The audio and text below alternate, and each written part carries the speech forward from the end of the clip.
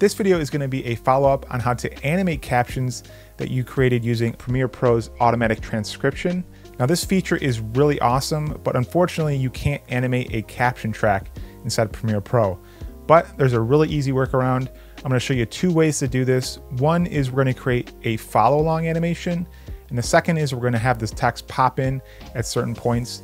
And I'll show you how to create a preset for this that automatically does the animation for you. Stick around, we're going to learn a ton in this video. So the first style of animation we actually can create directly in the caption track layer, which is really great because that automatic transcription feature saves you a ton of time, but it doesn't allow you to animate any of the features like a text layer would. This first style doesn't require any keyframing, so we can do it all inside the caption layer. Basically, all we need to do is make a cut at each individual word break and change the color so that the color matches each word that the speaker is saying. Go to your caption layer, select the first word, and we're going to choose a color, pale green here, and make sure you copy this color code here. That's going to save you a lot of time. So once you change the first color, you move on to the second one. Make a cut when the next word starts, change the color. We'll just paste the color code in. And essentially you just repeat this process for the entire video.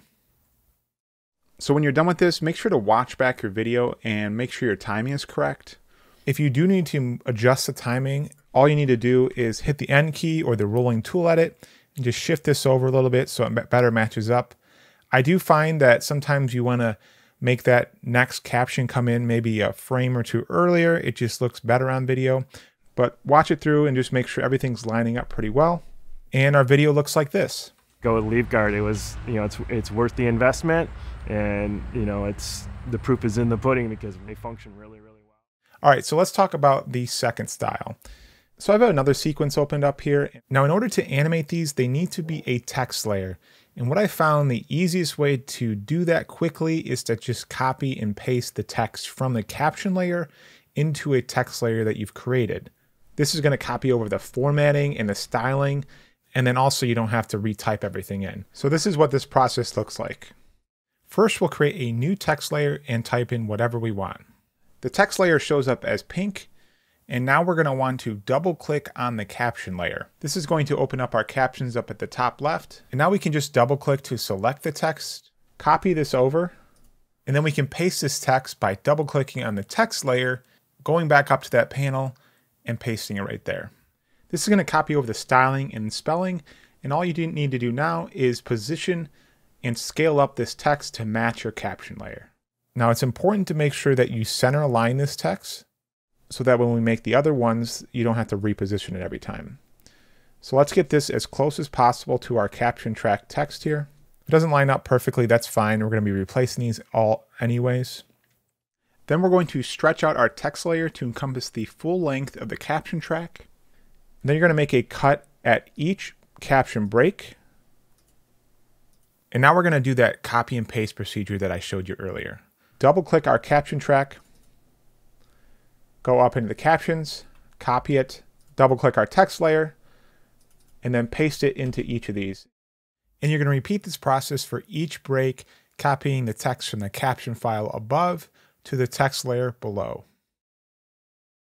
Now, since we have these converted into text, now we can animate them, and we can animate any of the features inside of the effects control panel. So your scale, your rotation, opacity. I'm going to show you an easy one, a quick scale up, and we're going to create a preset for it.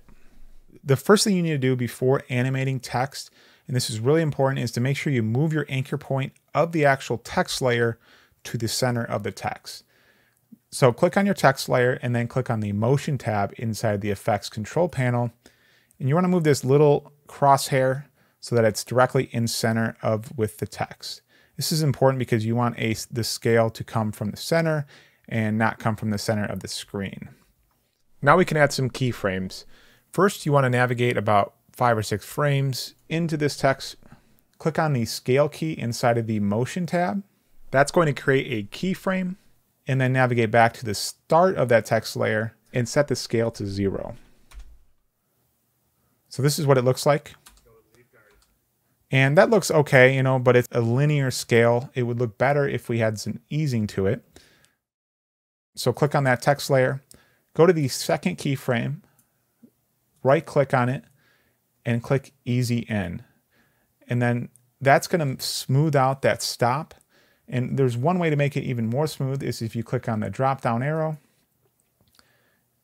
and zoom in a bit and take this and smooth this out even more. We're just going to pull this to the left. So that makes that animation just look a little bit better. So now that we've animated one, we're going to want to do this to each text layer. But instead of animating it manually, we can create a preset that we just drag onto each of these. It's really easy. So click on your text layer again, go into the Effects Control tab, right click on the Motion tab, and click Save Preset. You're going to want to click on Anchor to Endpoint. This is going to make sure that the duration of the animation stays the same. We'll name this Scale Up, and then we'll save it. And then if we go into the Effects tab, we can then search for the preset we just created. So we called it Scale Up. So all we need to do now is select all of our text layers that we have not animated yet, and then drag it onto there. And then we just play the video. Go with Leaf Guard. It was, it's worth the investment. So one thing I noticed is I think we can add some even more emphasis when the speaker says really, really well. So what I'm going to do is I'm going to individually cut these up and make them bigger. I'm going to first reset our animation so that it's back to normal. And I'm going to scale up our text to make it even bigger. I'm going to cut it at each point. And then I'm going to drag our preset on there onto these three again. And then we have it automatically animated. They function really, really well and haven't had an issue since they put them in. So that's how you animate captions. Again, I'm hoping Adobe at some point allows you just to convert a caption layer to a text layer. But for now, this is a great way to really up your level of your videos and still take advantage of that transcription feature. So I hope you learned a ton in this video. At Capture, our goal is to make video easy for your marketing team. So if you have any questions, feel free to reach out or leave a comment on the video below.